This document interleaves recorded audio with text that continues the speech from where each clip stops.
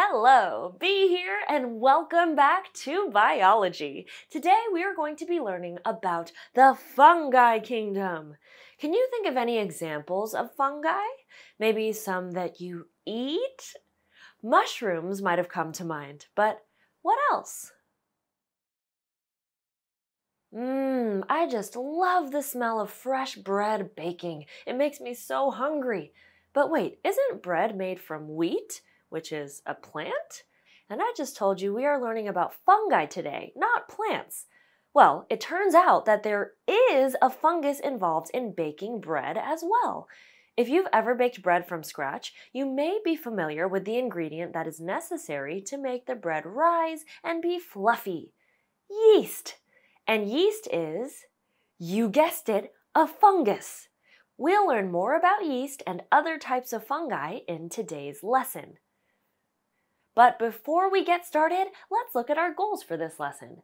By the end, you'll be able to describe common characteristics and behaviors of fungi, compare and give examples of the 5 different phyla of fungi, explain how fungi are useful to humans.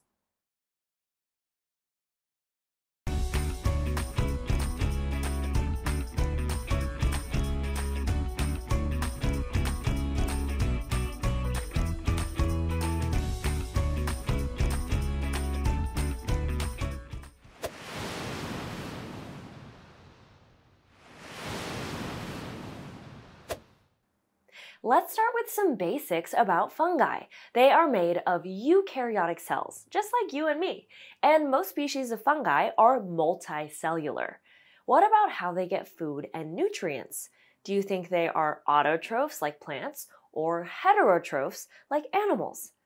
Fungi are often mistaken for plants since so many of them grow out of the ground, but in this case, they are more like animals. Fungi are heterotrophs, which means they must eat in order to obtain organic nutrients. They cannot do photosynthesis like plants. Although I've never seen a mouth on a fungus, so how do they get their meals?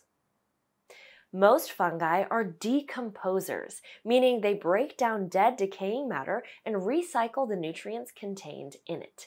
They share this role with many species of bacteria and protists, especially the slime molds, which, remember, were our fungus-like protists.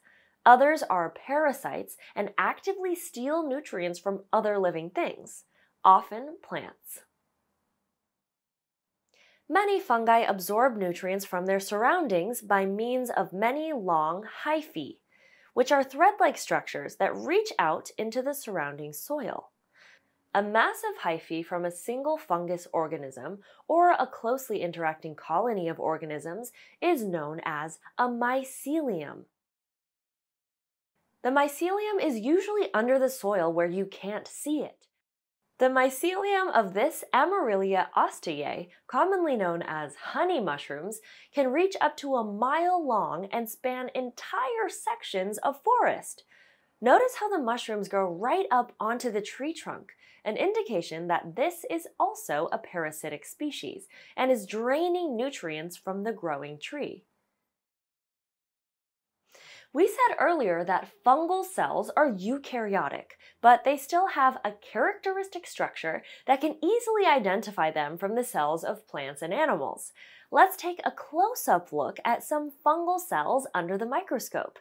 Since we've already established that yeast is a fungus, we'll start with them. At a low magnification, these yeast cells just look like little circles. Fun fact, instead of saying yeast when you're baking, you can call these little creatures Saccharomyces cerevisiae. If we were to zoom in closer with an electron microscope, we could see the structure of each cell a little more clearly. Notice that they tend to be football-shaped, and many appear to be sprouting something. We'll talk more about these little buds in a few minutes, but this elongated shape is a typical trait of fungal cells. Another defining characteristic of fungi is their cell walls. Remember that animal cells don't have rigid cell walls, only the flexible cell membrane. Plant cells do have cell walls like fungi, but the cell walls of these two kingdoms are made of very different materials. We'll learn more about plant cells in the next lesson, but for now, know that fungal cells always have a layer of chitin in addition to the lipid bilayer and membrane proteins. Chitin is a polysaccharide that also contains an amino group. Remember that polysaccharides are large sugar molecules, and amino groups contain nitrogen, like the amino acids that make up protein. Do you see the amino groups in this chitin molecule? There they are!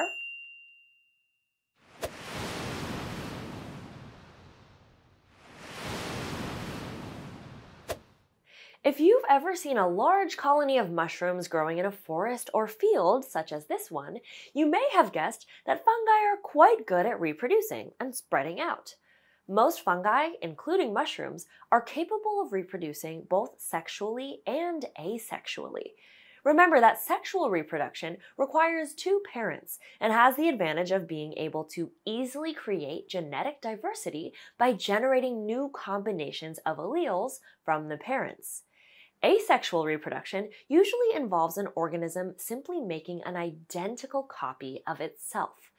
It's harder to introduce diversity and variation this way, which are potential adaptations, but it is quick and requires far fewer resources from the organism. Fungi are able to make use of both modes, depending on the conditions they find themselves in. To reproduce asexually, most fungi will undergo the process of budding.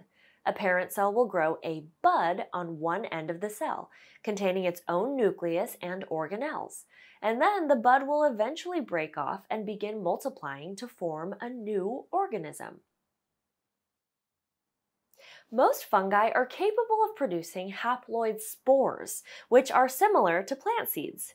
Releasing the spores is the main job of the fruiting body of fungi. For fungi such as mushrooms, much of the day-to-day processes that keep the organism alive go on underground in the mycelium. The mushroom itself is simply the fruiting body that will release the spores when the time comes. Sometimes the release of spores from the mushroom is visible if you are watching at just the right moment.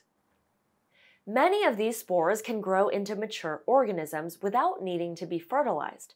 When conditions are ideal and there's plenty of water and nutrients available, this is the preferred method of reproduction for fungi. After all, they might as well take advantage of ideal growing conditions as quickly as possible. When conditions are not as ideal and there is little motivation for the organism to reproduce quickly, the scale tips in favor of sexual reproduction. Spores from two different fungi can fuse to create a diploid organism that has a combination of traits from both parents.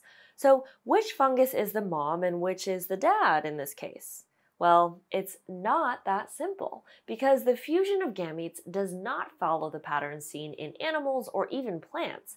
It is impossible to draw such a distinction. So fungi are not assigned sexes of male and female. However, spores must still fuse with a compatible mating type, and in most fungi species, the mating types are simply listed as positive and negative. A positive spore would only be able to fuse with a negative spore. Some species of fungi even have more than two mating types, but spores will still have to find a type that it is compatible with for fusion to take place.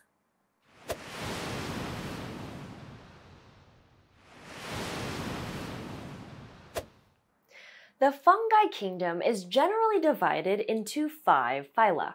Let's take a quick look at each one. Phylum Ascomycota contains yeast, as well as species of cup fungi and morel mushrooms. If you've ever suffered from athlete's foot, a condition which makes the skin on your feet peel and itch, you can thank the Ascomycete Trichophyton rubrum. The Basidiomycota phylum contains most species of mushrooms you are familiar with, such as the fly agaric or Amanita muscaria. Many other species of edible mushrooms, such as Agaricus bisporus or button mushrooms, also belong to this phylum. In the Zygomycota phylum, we find Rhizopus stolonifer, which you simply know as bread mold. While the desire to not waste food is a noble quest, eating Rhizopus can be dangerous, especially if your immune system is already compromised due to illness or other health conditions. Probably best to just toss this one in the trash. Sorry. The phyla Deuteromycota and Chytridiomycota contain other less familiar species of fungi, such as the amphibian chytrid fungus, which has decimated many amphibian populations in recent years. This fungal pathogen damages the skin of salamanders and frogs, causing them to be unable to maintain a healthy balance of water and salt.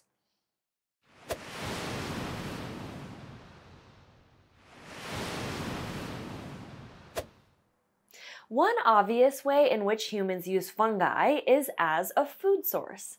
Mushrooms are often eaten as toppings on burgers and steaks, and we saw at the beginning of this video that yeast cells are useful in baking bread. How does the addition of yeast make bread so soft and fluffy? The yeast cells are alive when they are added to the dough, and as they metabolize the sugars in the dough, carbon dioxide is released. Remember your lesson on fermentation all those units ago?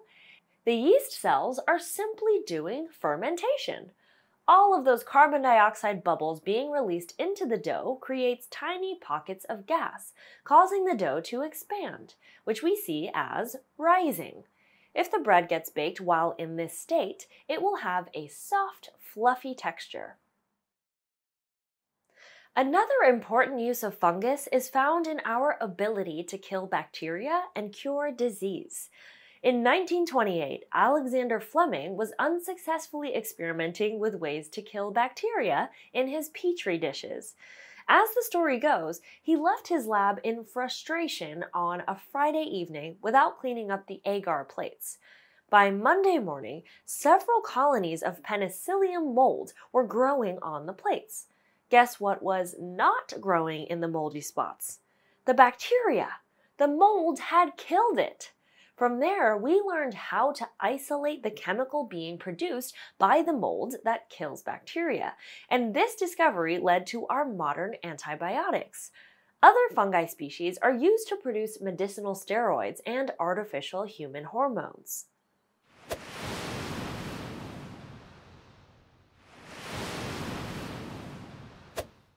As we went through the lesson today, we saw examples of how fungi obtain nutrients and reproduce. We also looked at the 5 phyla of mushrooms and how fungi species can benefit humans. As the multicellular kingdom we are probably least familiar with, these organisms can seem strange and mysterious. And sure enough, even scientists don't yet fully understand all of their structures and behaviors. Next time, we'll begin our study of the next eukaryotic kingdom, plants. Until then, remember that biology isn't just science, it's the way of life. Hey, hey.